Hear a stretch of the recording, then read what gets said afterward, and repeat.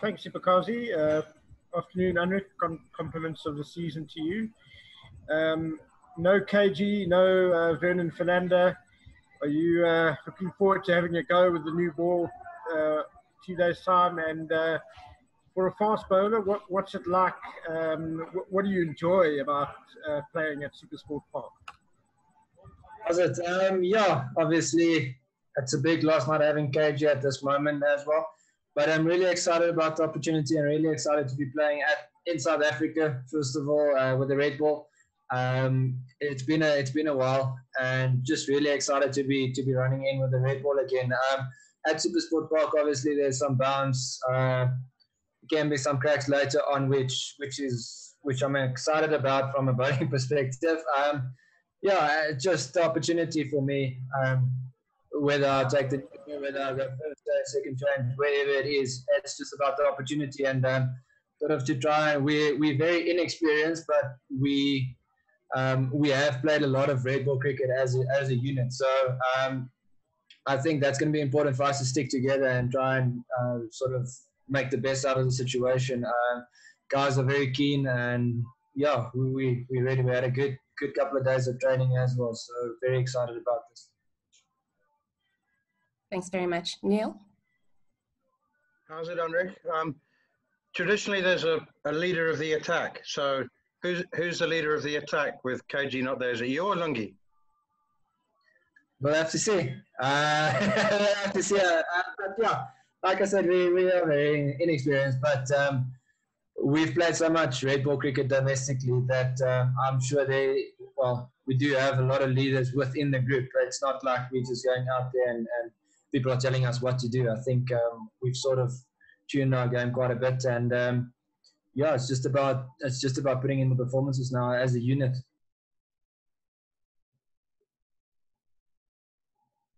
Tianis?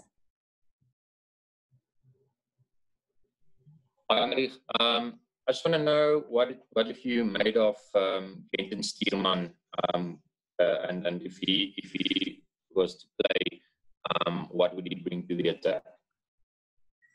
Yeah, he's a very good bowler. He's got a lot of control and skill. So I don't think I've actually played with him, or I haven't played with him a lot. But from what I've seen in the nets and what I've heard, obviously we're from the same franchise, and he's got a lot of talent. So I think he can bring sort of that.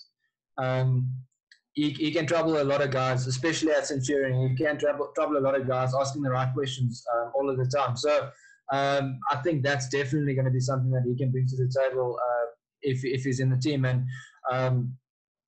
he's got so much, like I said, so much control. It's sort of a Vern, but I don't want to label that on him. But that's sort of that role that he can play, and then we'll have to see what the rest is. But very excited for him as well.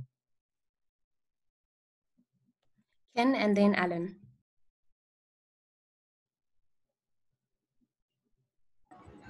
Anrich, you mentioned bowling as a unit. We often hear talk about partnerships and how important it is, and it extends to bowling as well. Could you just tell us just how exactly a bowling attack bowls in partnerships? What are the things you're trying to do? Yeah, I think we actually had a meeting about it yesterday, or it just came up in one of the meetings. And one of the things for me was against England, where I felt like I found I got a couple of wickets, was bowling, especially with Dwayne at a stage as well in some of the games. And it just felt like we had a good partnership going. It's about one guy sort of controlling and the other one also controlling but trying to take wickets. So it's just about understanding the role that you're doing in the team and at that stage. And that might change as well. I might be the one who needs to control where Dwayne goes and take wickets at that stage or during that series. So it's just about understanding what you have to do in that moment, in that situation, and then try and contribute as much as you can from your side. And obviously you have to believe in the other guy. And then at the end of the day, when you bring the run rate down, that's generally the partnership you're talking about, is where you bring the run rate down and you can sort of try and frustrate them, play a shot that they shouldn't be playing, and then get a wicket. So at the end of the day, I think it's probably all about the run rate, but then conditions also dictate a little bit what one should do and what your role is at that stage in the game. Thank you, Anrich. Alan and then Neil Mantle. Thanks, Superkazi. Hi, Anrich. 2 years ago, Sri Lanka came to South Africa and won. You weren't in the side then. How are they going to go this time around against 150 kph on two of the spicier tracks in South Africa?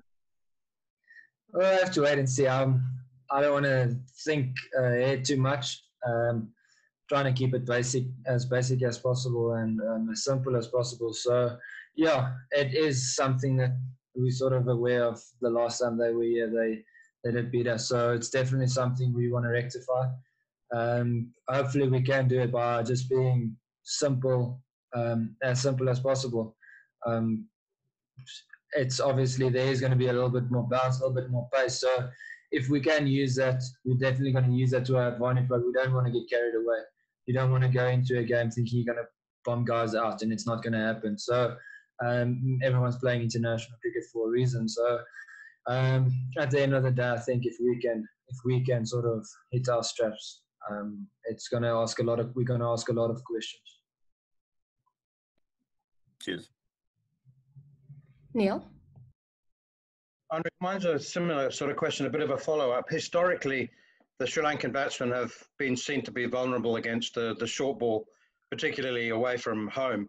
But the subcontinental batsmen, particularly the Indian batsmen, have developed pretty robust techniques against the short ball. So I was just wondering what Prasanna's laptop has been information has been feeding you before this series. Yeah, there's obviously always a lot of information on Prasanna's laptop, and yeah, fairly so. We try and see every sort of from every angle where and what we can do.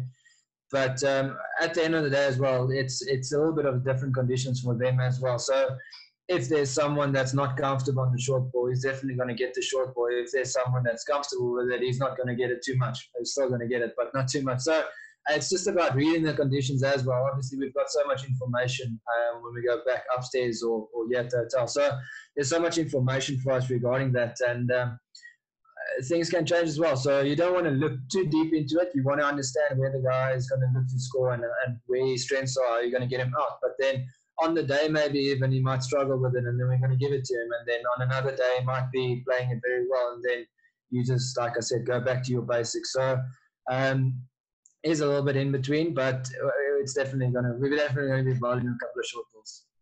Thank you. And the final question is Nasri for Anrich. Thank you, Shibukazi. Hi, Anrich. I was just wondering, you haven't played a red ball match for quite a while.